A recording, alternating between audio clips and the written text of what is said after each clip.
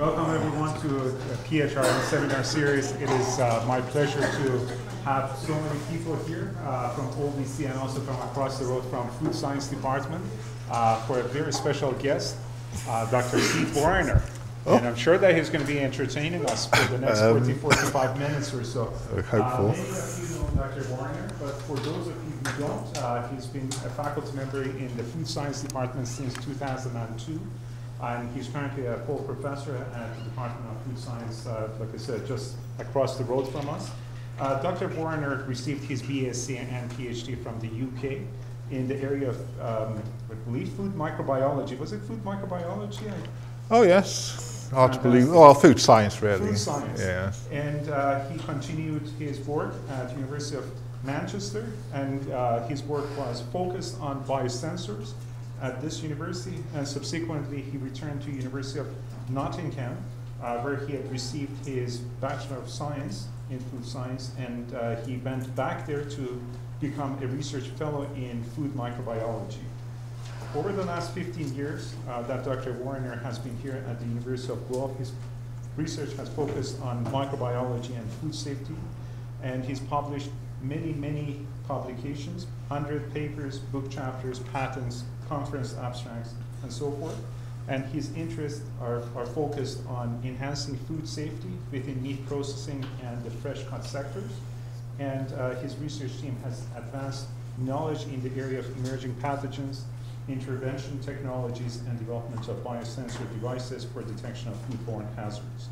And he's frequently contacted by the media. I can attest to the fact that I see Dr. Warriner on TV more often than I see any other news anchor, whoever, you know, that you can identify as some of the key people in the various news agencies. I see Dr. Warriner more often than those people, so he's a very sought after person by media. And Dr. Warriner is going to be telling us a little bit more about intervention in poultry processing to enhance safety and shelf life. Thank you very much, Keith, for accepting my invitation. Oh, no, thanks, Sharon. Oh, yes, thanks for inviting me. So, yeah, for the media, I just don't know how to say no. But what we're going to do today is talk about poultry and interventions to enhance its safety. And I'll be talking a lot about how the regulations have changed and how it's a changing landscape. Now, our sort of main focus in terms of research has always been fresh produce, because fresh produce is the #1 cause of outbreaks of foodborne illness. But then, second, the number of cases is actually poultry in terms of Salmonella and Campylobacter, which we'll talk about. So, obviously, in terms of industry size, certainly the Canadian industry is very big. We produce 260 million chickens a year. Dwarfs the Americans, which produce 7 billion chickens a year. And the fact is we are very reliant on our exports markets in order to sustain the industry, which basically means that we have to follow the American lead for the regulations they bring on so we can export to that country. So we'll talk about that and a few other things. So in terms of outlines, I'll talk about foodborne illness and how significant poultry is. I'll be talking about a few key outbreaks which bring home the message. The source of the pathogens, which I think we all know, isn't it? Because most of you are vets and food scientists should know this anyway. But then we'll be talking about what we can do in terms of interventions. You know, how can we reduce the carriage of pathogens to meet these stringent standards that people demand these days. And I'm finishing off with consumer outreach, because as we'll talk about, a lot of the cases we see are down to consumers, i.e. you and me, in terms of not defrosting our chickens enough, not cooking them enough, or just cross-contamination in the kitchen and things like that, all right? So when we talk about pathogens in poultry, we can think about a lot of different pathogens, can't we? Avian influenza, I don't think anyone's caught influenza from handling a piece of chicken, but certainly at the farm level it's significant, as most of you will know, being vets. Acrobacter is actually a relation to Campylobacter, which is causes very similar sort of illnesses, which is coming on.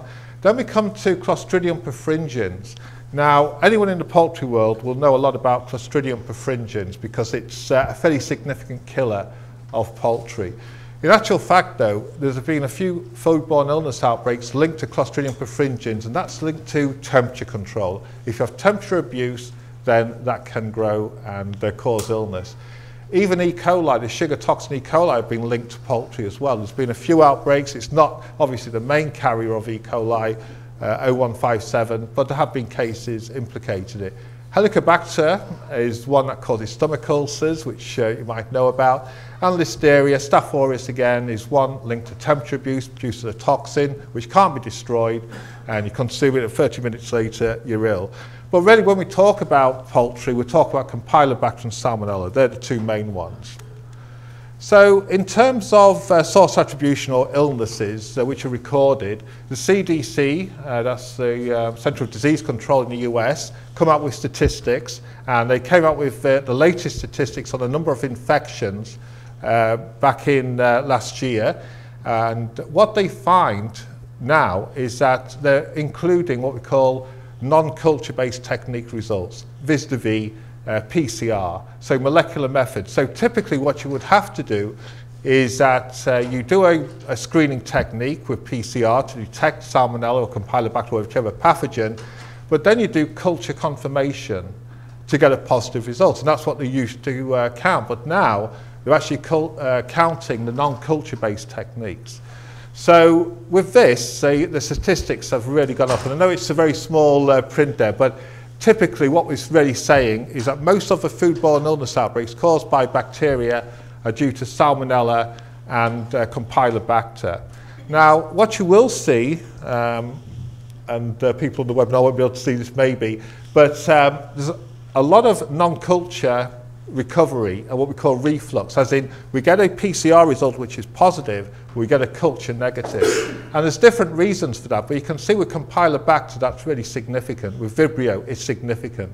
And there's a sort of line of research that's going on in terms of bacterial dormancy, which you'll come to hear a lot about in the future years, but we won't talk about it now. Needless to say, though, that certainly in terms of number of illnesses reported in clinical settings, Salmonella and Campylobacter lead the way. Now, why should we be concerned about that? Well, it's all down to money, isn't it, at the end of the day? Well, for the welfare of the population as well, I suspect. And when we look at the dollars and cents in terms of how much it costs, you can see here Campylobacter leads the way. And when we talk about the cost of illness, yes, we talk about the cost of treatment, but we also look at lost productivity. We also look at these secondary symptoms, these chronic conditions that can develop, which are actually more significant than the actual illness themselves. So you'll notice on this sort of breakdown, the quality of life, that means how many cumulative years is of the quality of life of the whole population, because when we're ill, that's not what we call good quality of life. It's very significant, so with the cost. And if you look at the top four, poultry is in the top two. So it goes without saying, doesn't it? If you want to save money on healthcare, if you want to save money on productivity, Campylobacter and Salmonella in poultry is the way to go. So I'm pretty sure you all know about Campylobacter. It's a strange organism in that it's very fragile. It needs microaerophilic conditions to grow. And it doesn't grow that well outside the GI tract environment. But it doesn't need to grow because 500 cells is enough to cause illness. And anybody who's suffered from Campylobacter will know the symptoms well. Explosive diarrhea for a week. You don't usually die of it. You wish you could sometimes. But what's more significant is the sort of secondary symptoms. So you might have heard of Guillain-Barré syndrome, for example. This is where your own immune system starts attacking your own body and degrading it, you become paralyzed. Arthritis, it's even been linked to Huss syndrome, which you're really linked to sugar toxin E. coli, isn't it? And septicemia. So it's not the initial phase of illness that's really expensive, even though it can be. It's these secondary conditions that can be lethal. And it's multi-drug resistance, as we'll talk about as we go along. So when you look at source attribution, you can say most of the compiler we get or consumers suffer from is usually from poultry, undercooking, cross-contamination and things like that. So it goes without saying that if you want to tackle the Campylobacter problem, you have to tackle the chicken poultry problem, isn't it? Now, Salmonella is almost the reverse of Campylobacter in that it's very strong, it's very sturdy in the environment, it can grow in the environment. Typically, it goes in a cycle where it gets deposited in manure, the manure gets used on land, it goes into the water system, it goes onto the crops and things like that. And so it just gets widespread. It just like goes through the circle or this cyclic sort of behavior. So very stress tolerant, can survive in the environment for a long time. Multi-drug resistant, again, we'll talk a little bit about that. But it's not just the initial salmonella that's the problem, it's the secondary symptoms, this sensitivity to illness, this anxiety, depression, arthritis, and even neurological disorders. A poor girl in Australia, for example, she caught some neurological diseases from a KFC. She got awarded $8 million damages, but KFC successfully defended themselves and she didn't get anything in the end, which was a shame. But it just illustrates the seriousness. So when we look at Salmonella isolated from poultry, everyone talks about enteritis. Salmonella, enteritis and poultry go together. But in actual fact, Kentucky is the most significant serobar. And this has a lot of common features to those top 4 Salmonellas. Highly virulent and multi-drug resistant. And if you look at Kentucky, you'll notice it ravaged Europe. It originated, people suggest, in North Africa, and it's just gone through through the globe, linked primarily to poultry, although other vehicles are implicated as well. Now the thing with Salmonella, unlike Campylobacter, which is really focusing on poultry, Salmonella, because it's widespread in the environment, gets into all kinds of food systems. So obviously poultry is a chief cause, beef is a cause, eggs, you know, back in the 80s, the Salmonella carriage on eggs was really significant.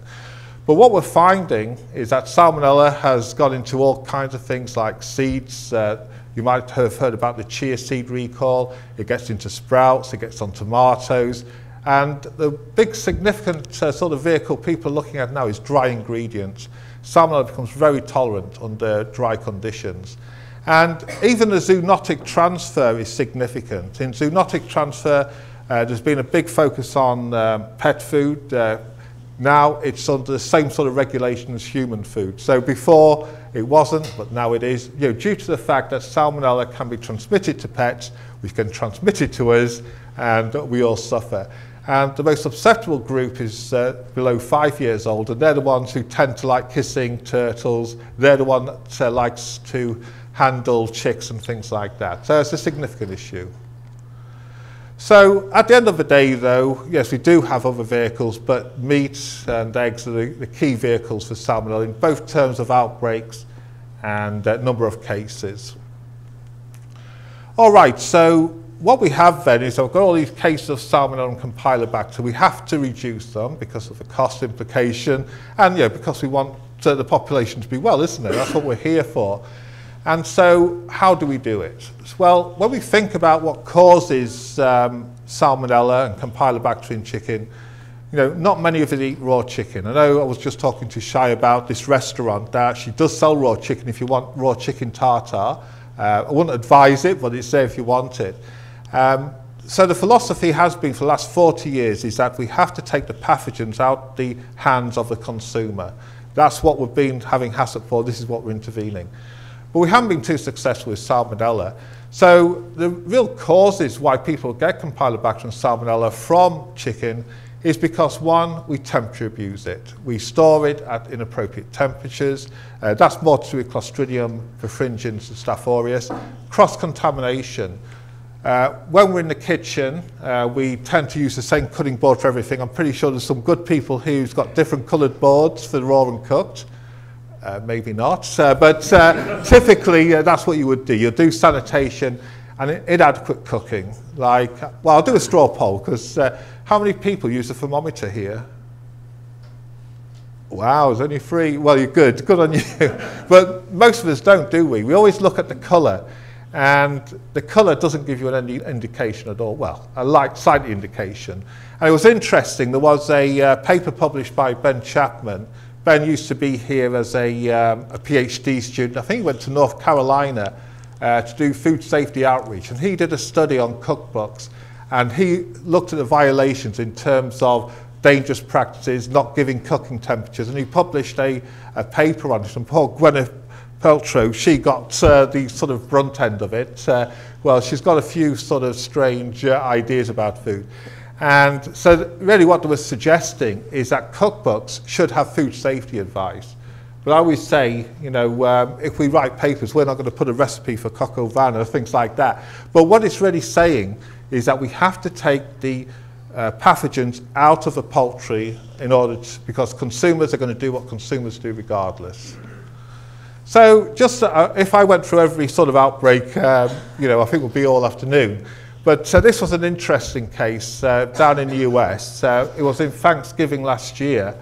And what this was is a Thanksgiving dinner for veterans. So I think it was about 500 to 600 people attended. And the thing is that they didn't didn't serve things hot, or they didn't serve things chilled. It was room temperature. And there was 3 people from the same sort of care home who attended this dinner. And a few hours later, they were dead. They were dead by Clostridium perfringens, which was very strange. But what this illustrates is even when you've cooked poultry, you do not inactivate Clostridium perfringens, and if you temperature abuse it, the potential is there to grow. So a very strange sort of outbreak, because typically with Clostridium perfringens, a lot more people would be affected because they're eating the same sort of products and things like that. But I could give you a few more sort of outbreaks in the UK, for example, where these elderly dinners had Christmas dinner, same scenario, temperature abuse of the chicken and Clostridium perfringens being the cause. Now, one of the key parts of the sort of cases we see, though, is undercooking. As we've looked at, very few of us use a thermometer, especially in barbecue season when you just usually fry the outside and the poor centre's going to be raw. And there was an interesting outbreak a few years ago with these what we call breaded entries. So with these entries, they're partially cooked, not fully cooked, and you have to finish off the cooking yourself. And on this occasion, we were getting numerous sort of cases of salmonella being reported. Even though on the packet it says cooked to this temperature, people were ignoring it. And the other sort of aspect of it was that nowadays the only oven people have are microwaves. And if you microwave, you don't get homogeneous heating, you get cold spots. And so even though it was a raw product, they had to recall this product. They had not only recall it in the US, they had to recall it in Canada as well. So this really made big confusion because the industry said, look, this has to be cooked. But the CFAA, USDA had nothing of it. They said, no, you've got to recall that product. So you have to make sure the salmonella is removed or the Campylobacter is reduced. And when you go into the shops now and you'll see these products, you'll see raw product cooked till this temperature because they're so obsessed with that. But it's labeling the answer is the question. And the last one I'm going to talk about is Salmonella Heidelberg. Now, salmonella in poultry is not zero tolerance. Essentially, E. coli 0157 in ground beef is zero tolerance, but not salmonella in poultry. And in this occasion, this Salmonella Heidelberg strain, which was very highly virulent, multi-drug resistant, got into the system, and there was 2 companies involved, Tyson Foods, which you might know about, and Foster Farms. Foster Farms is a nice, warm, cozy company like Maple Leaf are. Now, the thing is that the USDA and the CDC said, you've got to recall this sort of ground beef. Over 800 people have got sick by it. Foster Farms says, no, it's not zero tolerance. We don't need to recall it. Now, they did eventually recall it because they got pest infestation, so they did it that way. But Tyson did the right thing and recalled the meat. So the reason why I'm talking about this is that there was a move, and there still is a move, to make zero tolerance for salmonella in poultry. And the industry said, we can't do that, it's impossible to achieve. But they said, well, what about these highly virulent strains we've come across? So these were going to be put onto a list, and this list was going to be passed into regulation. But then they said, well, we've got no diagnostic tools to say this particular strain of Heidelberg is going to be super virulent. So it just like faded into the distance. But the thing about the US system, enough people talk, enough people raise issues, then it becomes regulation. So it's the way it is. So the question is, isn't it, is can we achieve zero tolerance? So can we achieve poultry with no Salmonella or Campylobacter?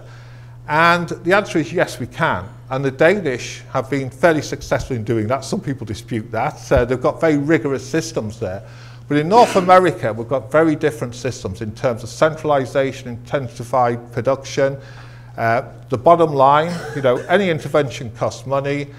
We have got this reliance on antimicrobials, and I'm pretty sure there's people here greater than I am who can talk about that, and this sort of move towards antibiotic-free poultry. All the fast food chains are involved, A&M and McDonald's and things like that. You know, when you ask consumers, though, what do you expect from, you know, antibiotic-free poultry, they say we don't know. It just sounds good, which is interesting. But anyway, to the point is that the industry also want to get rid of antibiotics because they're just not effective anymore.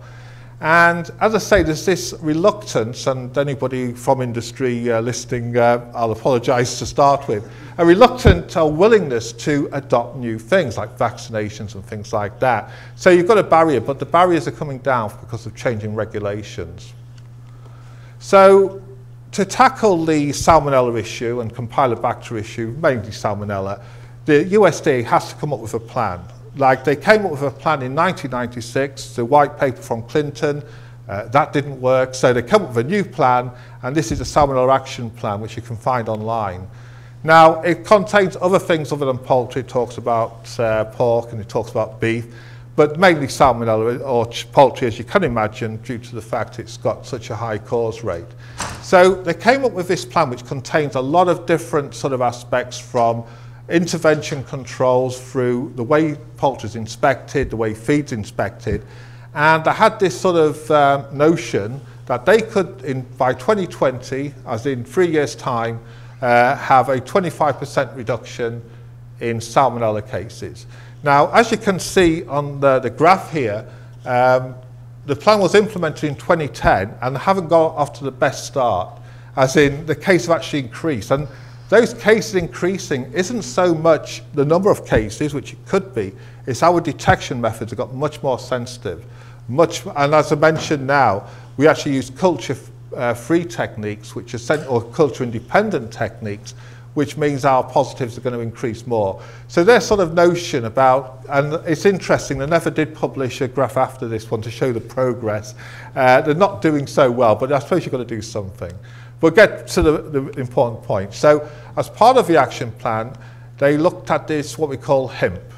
So this HIMP is the Hazard Inspection Models Project, and you know, to condense it into simple speech, essentially what it's saying is that the staff at the slaughterhouse are now responsible for inspection.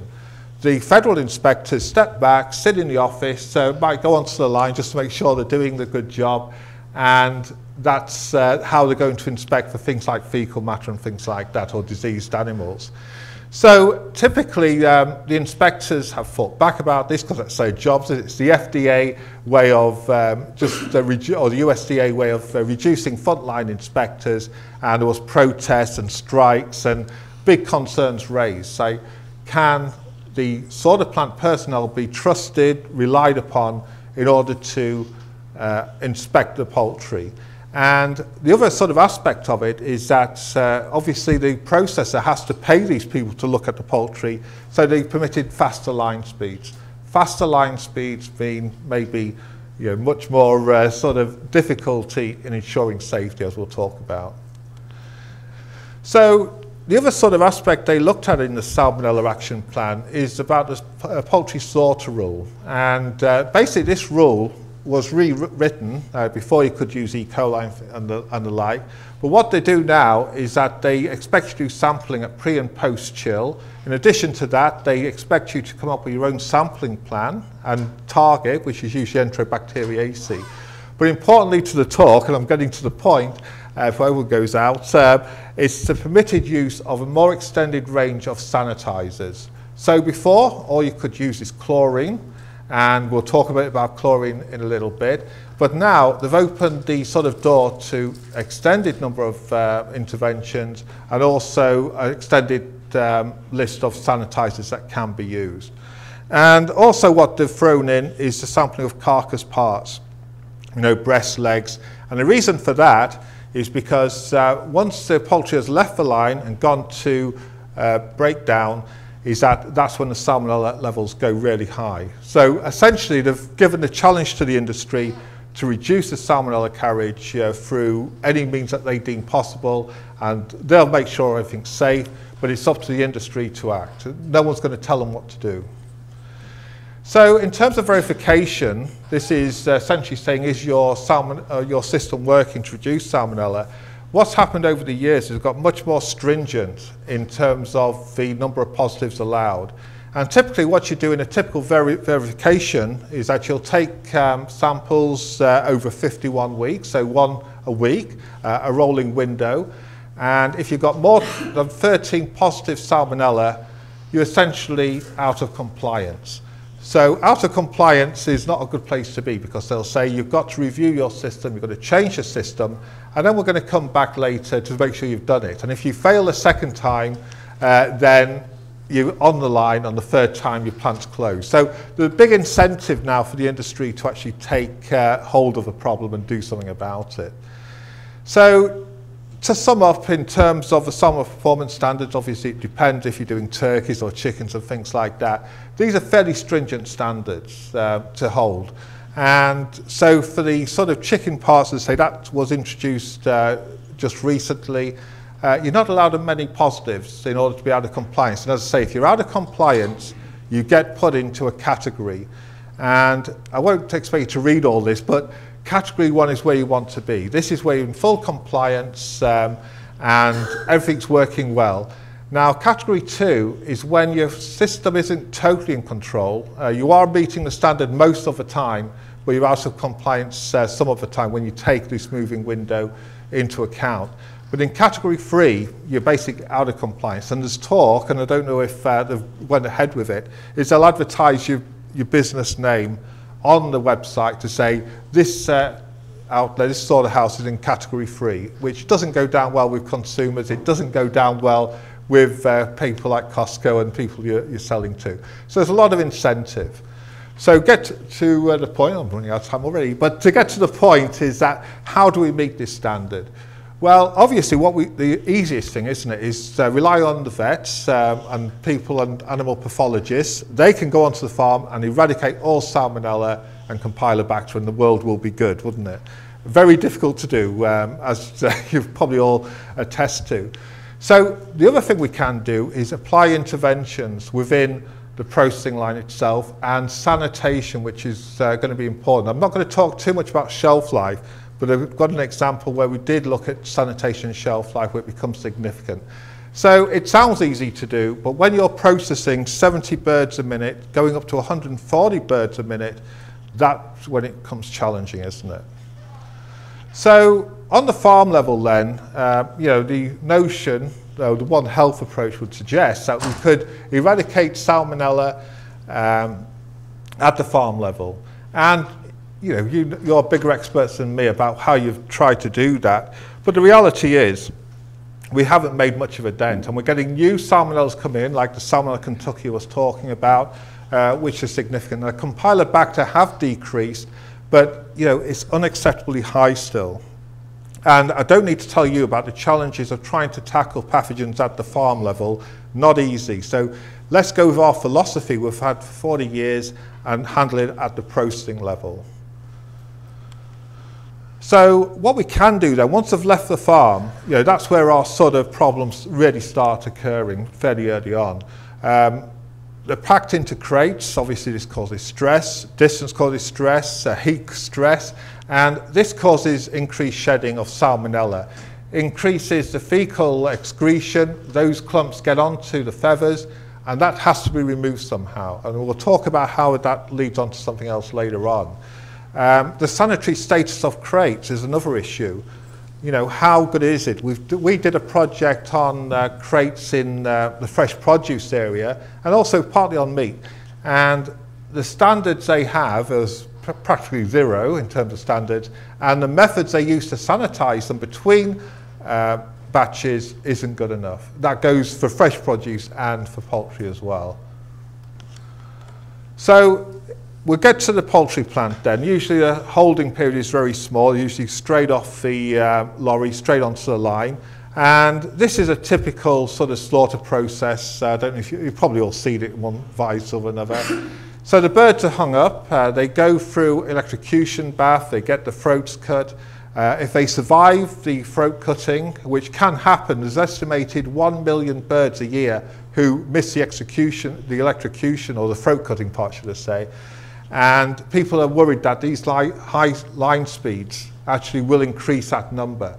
So that's important from an animal welfare point of view, as you can imagine. So if you survive that, you get into the skull tank. The skull tank's there to loosen the feathers, reduce the contamination people suggest, but in reality what you're hoping for is just reduce cross-contamination. You're not looking for a decrease, you're looking for just making the situation not as bad. Then it goes into a defeatherer. The defeatherer, as the name suggests, removes the feathers. Then it goes to the evisceration line, then onto the chill tanks. And as we'll talk about, each of these processes is significant. You cannot just choose one sort of process and focus on that. All the significance, as we'll see. All right, so I'll give you the punchline before we start, is that really, at the end of the day, if you're bringing in poultry which has got high salmonella, high Campylobacter, you're going to have a very tough job in terms of reducing it. But the critical steps, and it's not so much critical steps in terms of reducing salmonella, it's preventing cross-contamination. And that depends on the scalding tank, as we'll talk about, the evisceration, the chilling tanks. And what people fall into is saying, look, we'll just add chlorine to this tank, or we'll just add peroxyacetic acid, even though that water's probably thick with fecal material. You know, it doesn't work like that. And I know certain industry people who do think it works like that, but it doesn't. Your water quality is key, and this is where people make the big mistake.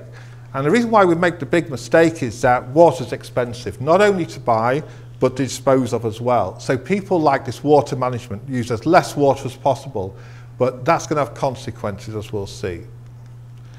So in the scalding tank, as you could imagine, it's just basically a bath of hot water to loosen the feathers.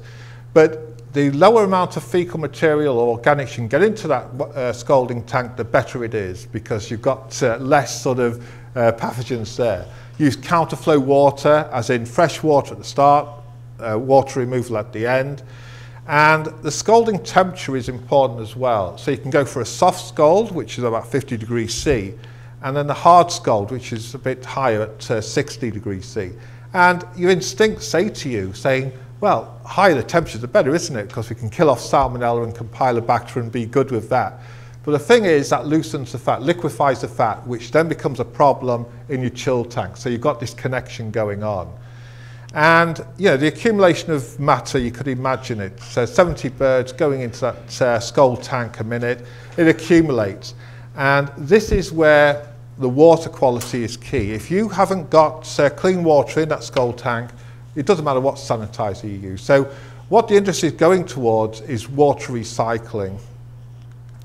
So with water recycling, and this is true for the produce industry, it's a key part which people are starting to realise. And the average sort of typical scald water sort of characteristics is a very high biological oxygen demand, BOD. Total soluble solids is high, ammonia quite high, and nitrogen, but the turbidity, of, as you can imagine, is fairly high as well. So what you have to do is clean that water up in order to make your sanitizers work. And I won't go through it now, but our separate line of research is going through these different water treatment technologies. One of the most effective ones is this diffuse air flotation reactor, which is compact and effective. And essentially what happens is you bring the spent water in, you put a coagulating agent in, alum or something like that. You get this jacuzzi kind of apparatus there, which basically blows, infuses the sort of flocculant to float to the surface, or the heavier debris sink to the bottom. Usually it floats to the top and it's scraped off. So just that process, it does cost a bit, admittedly, 500,000 for one system, but it reduces that BOD and that COD significantly, so your sanitizers get a chance to work. Another process we're looking at is electrocoagulation, and with electrocoagulation, essentially what you're doing, you've got these aluminium electrodes which essentially are sacrificial. They throw out alum, you get sodium hydroxide produced at the cathode, and you get alum hydroxide, which forms a coagulant. You get hydrogen gas produced, floats to the top, heavy debris sinks to the bottom, and you even get slight disinfection with it. So again, a compact system. You're not looking at Guelph wastewater works here. A compact system you kind of within the plant in order to treat the water. So in terms of sanitizers then, the sort of mainstay has been chlorine. And you go to Europe and you say, we're going to put chlorine in our wash tanks and skull tanks. They will up in arms. They will not accept any sort of poultry that's been treated with chlorine. And this goes to the European philosophy. The European philosophy is that they're obsessed with carcinogens, they're obsessed with pesticides, they're obsessed with chemical contaminants, whereas in North America we're obsessed with bacterial contaminants and pathogens. So in Europe they don't want it. People in the US have said, it's only a small amount of disinfection byproducts, you get formed chloroform and things like that, which is true. But the reality is, you put chlorine in there, it's going to have no effect whatsoever. It's going to be sequestered by the organics, so added if it makes you feel better sort of thing, isn't it? So what people have done is because of this new rule, we can expand on the number of sanitizers. Peroxyacetic acid has become popular, fairly insensitive to organics, and phosphoric acid and sodium hydroxide. But as I mentioned to you, they only work with low organics, and the chief sort of role is to reduce the cross-contamination events. So typically then, this is sodium hydroxide, a soft scald, a lower temperature with sodium hydroxide in to get the pH to alkali. Yeah, you get a reduction of salmonella. The hard scald, the higher temperature, you get an increased decrease. But as I said, you've got to be careful because the loosened fat can cause problems downstream. So with a scalding process, as I said, it's not reducing salmonella. What you're hoping for is you don't cross-contaminate, you don't make the problem much worse. So this is why it has to be controlled. So we come to the defeathering then. The defeathering, as I said, is this sort of car wash effect with the brushes. And typically what happens, the poultry go in there, the feathers are ripped from them. And as you can imagine, the pressing action causes fecal material to come out. You go onto the brushes, it contaminates a whole batch of carcasses, doesn't it? So you can try to exercise control there to reduce the cross-contamination. You can do that by various means, electrostimulation to reduce the sort of fecal carriage, so do it outside the brushes rather than inside the thing. But at the end of the day, the key point is evisceration. So evisceration, the most common source of Salmonella and Campylobacter comes from the GI tract, and they've got better equipment to do that now, but feed withdrawal, things like that are also significant, because if you've got a full crop, it just goes everywhere, doesn't it? Now we come to the chill tank, where most people think, well, this is where the action is. This is where we can start reducing Salmonella. And the answer is, no, it's not. Chill tanks, a bit like skull tanks, get really clogged up very quickly with organics. And as we talked about, organics sequester sanitizers. The fat layer, which you've loosened off because you scald it too much, forms a protective layer for the salmonella to reside in, and you'll get bigger problems. So you can certainly go in with a low salmonella and come out the other end with a high salmonella. Now, the thing is with the chill tanks, the main purpose of them is just to cool the poultry down. It's not to do with disinfection. But this doesn't stop people saying, well, I'll sell you some sanitizer, I'll sell you chlorine, I'll sell you peroxyacetic acid. Bromine, much less sensitive to organics and the lactic acids and things like that.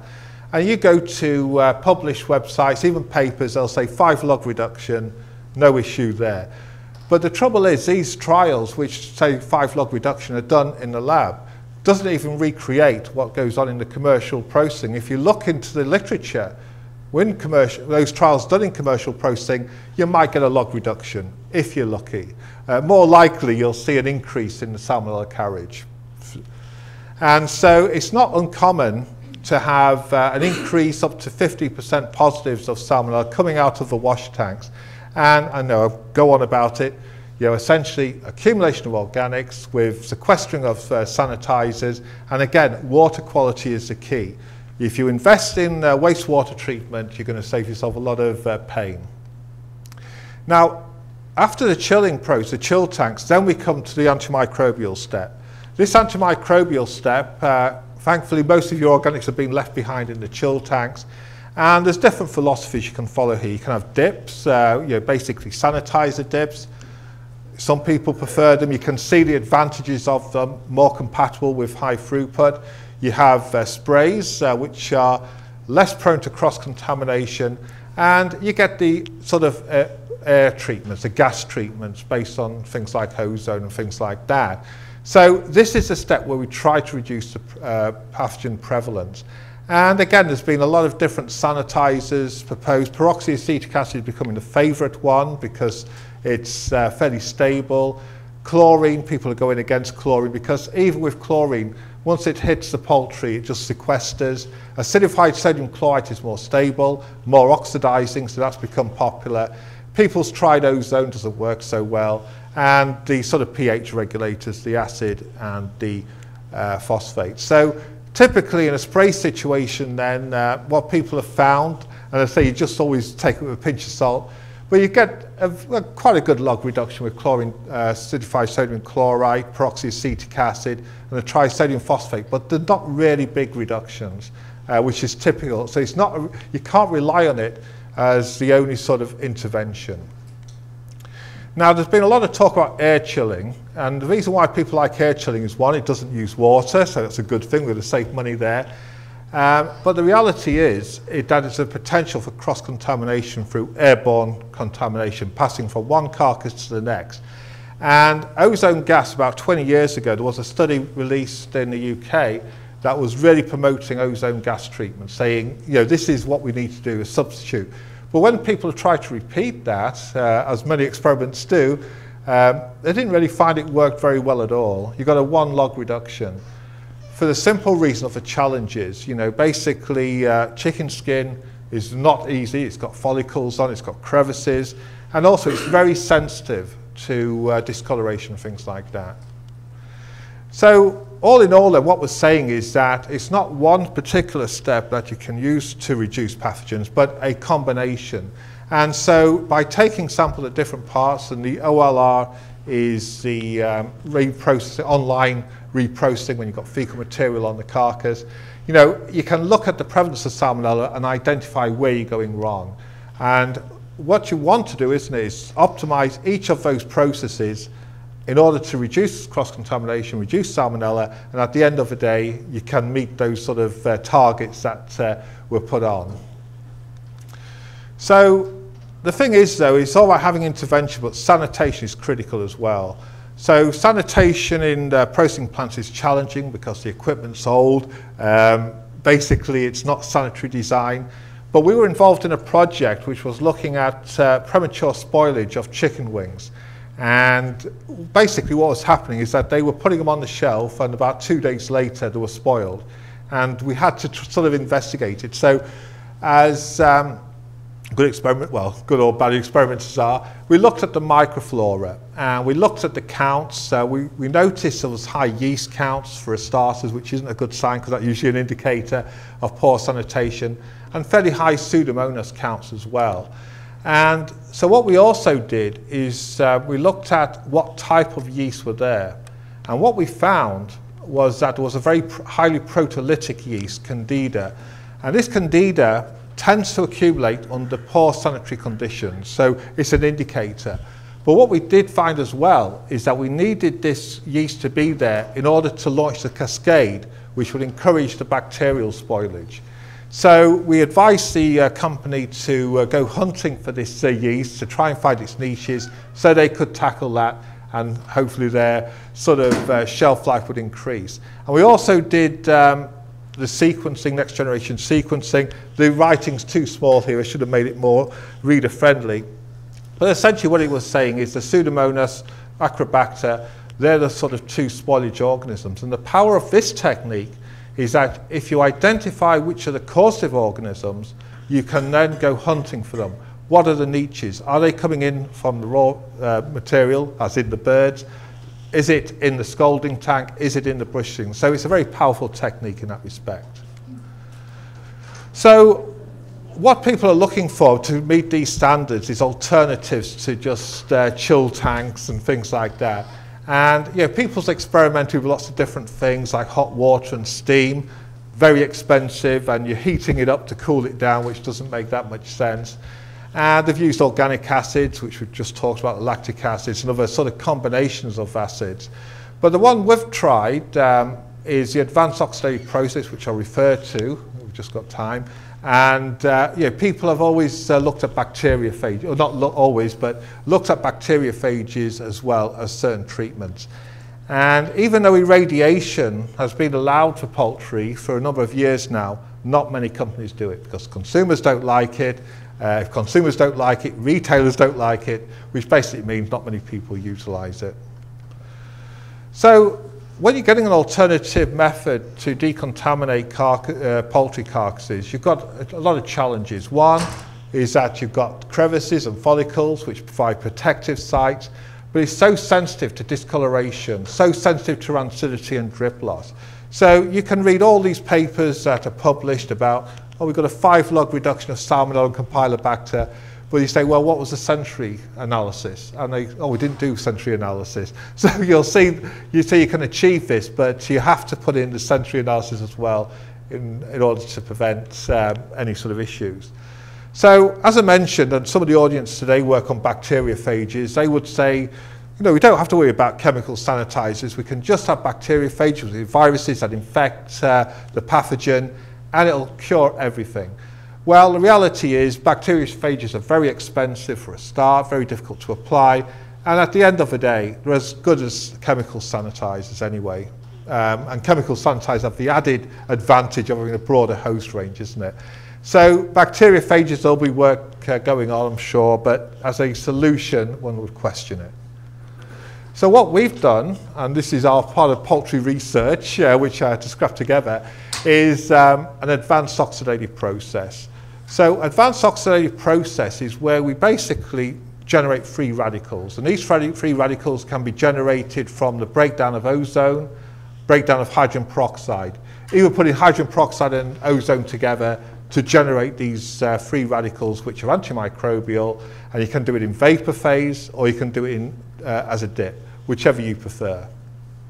So this is the equipment we have. Like, we used to use it for apples, but you know, poultry is as good as anything. It's got UV lamps here. It's got an ozone generating lamp as well. You just put your, and it's the vapor of hydrogen peroxide is introduced via vaporizer. And what we found when we tried this treatment, you might recall sanitizers give about 1 to 2 log reduction. We're getting very good reductions of Salmonella and that yeast, the Candida yeast, because this is really what it was to try and reduce the spoilage and things like that. So it's dependent on the hydrogen peroxide concentration, treatment time, but it's an effective treatment, an alternative treatment. Now, the trouble with this sort of tunnels is that we needed about 60 seconds to do the treatment. And 60 seconds, that's 35 birds that have just gone past. So essentially, we looked at a different system, which was basically putting ozone peroxide together. A very simple solution, but it's much more effective compared to just typical sanitizers. And importantly, not only does it reduce things like yeast and the Salmonella, it maintains the quality of the raw product. As I mentioned, a lot of studies out there will tell you we get a 5 log reduction, but typically you've got to make the product look raw still. So to finish off, I've gone rushed through it a bit, but to finish off, at the end of the day, you know, we can do so much, can't we? We can get, like Walmart claim, for example, have got the Salmonella carriage down by up to 2% now, or down to 2%, should I say. Very good. But you know, even that's quite high when you think about the amount of poultry that's sold and things like that. So we have to do consumer education. We have to get more people to use different coloured cutting boards. Definitely, obviously, the more people to use temperature probes and things like that. And how do you do that? Like if consumers, you go out to a consumer and say, I think you should buy a thermometer, they'll probably ignore you for one thing. And you know, this sort of notion that you can put food safety advice in cookbooks, I don't think people buy cookbooks for food safety advice. But a very good campaign that was launched in the UK a few years ago was this sort of blitz, a media blitz. So it wasn't a pamphlet, it wasn't just a tweet or a Facebook posting. They did everything. They mobilized the whole public health units, they went on TV, they went on Facebook, they went on Twitter, and they got 20 million hits. And not only that, but people were actually reporting it here in Canada on the news here. One occasion it wasn't on the news, I guess. But the point was, if you're going to do something, do it big time. Now, all they were saying in this message is do not wash your chicken. Like if you go to your grandma's and that, they say, oh yes, wash your chicken, it's all right. But that spreads contamination. But this simple message wanted just a single message to say, don't wash your chicken. And they got really big throughputs. Now, whether that changed behaviour is something else, isn't it? But certainly, thermometers are always good to have. Don't microwave your poultry is another good bit of advice. All right, so a bit of a whirlwind tour. But in conclusion then, I think we all know that Salmonella and Campylobacter are significant in terms of carriage, and poultry is a significant vehicle for that. And you know, whilst we're trying to control things on the farm, obviously there are a lot of things we can do in the processing plant, but there's no magic bullet. It's a case of a combination of approaches. And even though water quality recycling systems might not be their sort of top priority, there's a very good reason why it should be their top priority. Sanitizers come, but you can't sanitize water that's loaded with organics and things like that. The good thing about the regulations is that with the interventions, they're more flexible. We can see new technologies coming through, but they have to accept a few things, isn't it? One, the high line speeds, and two is the cost of the material, or the cost of implementing, and obviously the sensory quality of the product. You know, people still expect to see raw poultry. And sanitation, you know, better sanitation design, better sanitation regimes, antimicrobial coatings are coming up. There was just a report yesterday where the first commercial coating has been launched based on this sort of surface topography which prevents bacteria binding. Now, many would say, well, it stops it binding there, it just displaces it. But these are the sort of interventions, novelty that people have to do. So in terms of acknowledgements, obviously the people who fund us are always good to mention, MAFRA and NSERC and the OCE. Hamid Salsali from Environmental Power, and I can't mention the poultry processors, we'll probably get litigated into Stone Age. But the people who actually do the work is Fan, who's sitting here, Ayman, who was from Egypt, Chelsea's not here, but Kayla's not here. Hui, who's, you know, I've never seen anyone eat so much at a buffet before, but you know, these are the people who actually did the work, and we appreciate them for their efforts. So with that, I'll thank you, and I'll try and answer any questions you may have.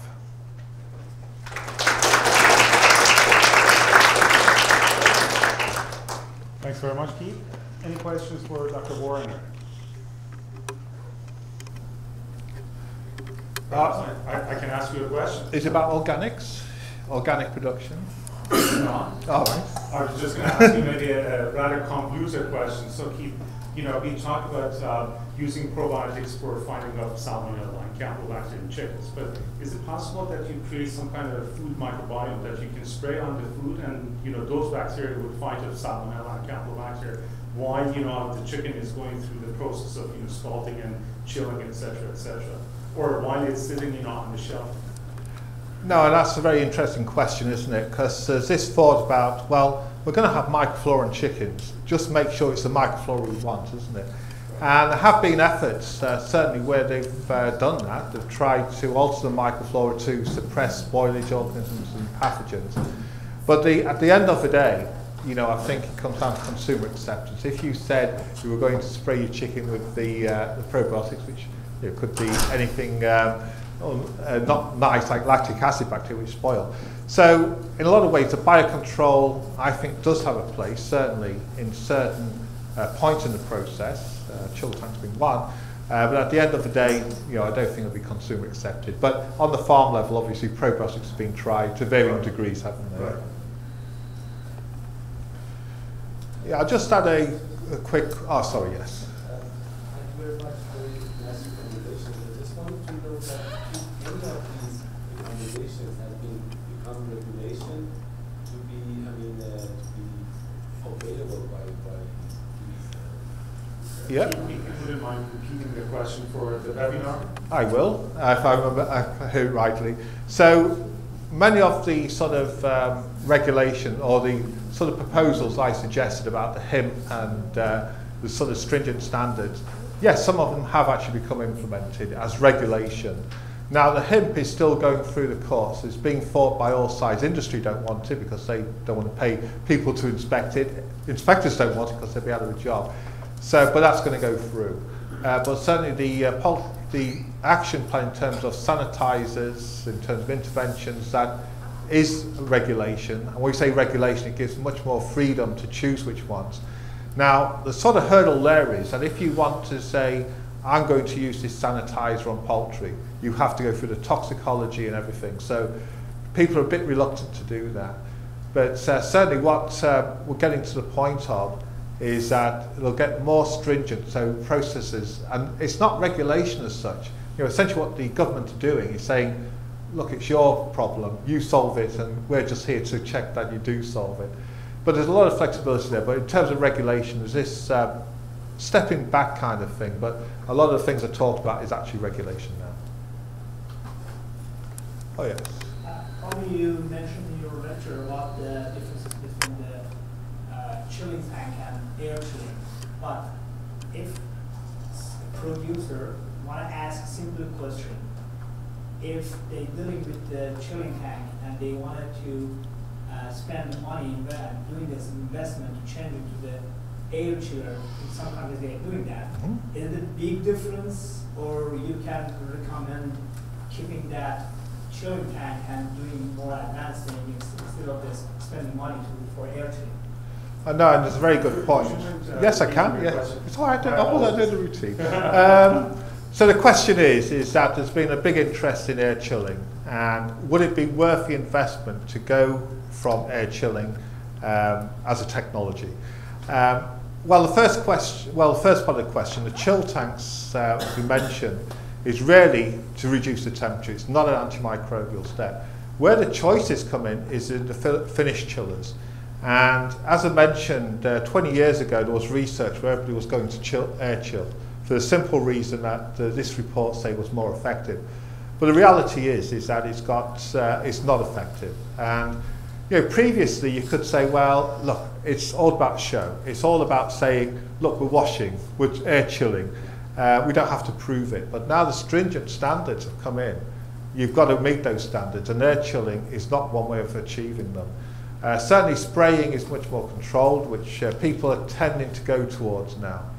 But the main problem with the poultry industry, as they referred to, is the fact that it's sometimes it's old infrastructure. It needs a lot of investment, and that's coming through, but it is a difficult decision. But I always say to industry, because they're the ones who have to implement this, is if you are going to do anything differently, you've got to look at the evidence for it, not take just the word for it, because a lot of researchers, shall we say, promote their technologies without taking into account commercial processing demands. So typically then, yeah, it's a big investment, and would I invest in it? I don't think I would do sort of air chilling. But these sort of processes which we refer to, such as advanced oxidative process, which is fairly cost effective, compatible with light speeds is another issue, but you've got to think outside the box, you know. And I'll say it again. If I was going to invest in infrastructure, it would be for water treatment. You know, it's what people should be doing. Well, we'll talk about my organics if there's 1 minute left. So one of the challenges that can have is with organic processes. Organic processes aren't allowed to use sanitizers, are very restricted to what they can do. And although people enjoy organic poultry in terms of premiums and things like that, that's going to be a big challenge. And how you achieve that challenge is going to be very difficult due to the restrictions you have. And it won't surprise me if more evidence comes. It'll be interesting to see how the consumer behaves when they see organic material or organic poultry and consider food safety rather than the sort of lifestyle they have. But that'll be interesting to see how that develops, but it's challenging. Well, thank you very much, Keith. Thank you. Please join me to thank Dr. Warriner for the wonderful presentation. And I have one housekeeping item, before we adjourn. So please join me for one housekeeping item is that this is our concluding seminar for the season. We are going to be taking some time off over summer, and we are going to be starting in September again. So you're going to see us back in the normal cycle as of, I would imagine, probably second or third week of September. Right, Daddy? Okay, thank you very much, everyone. And Enjoy your summer. Yeah, enjoy your summer.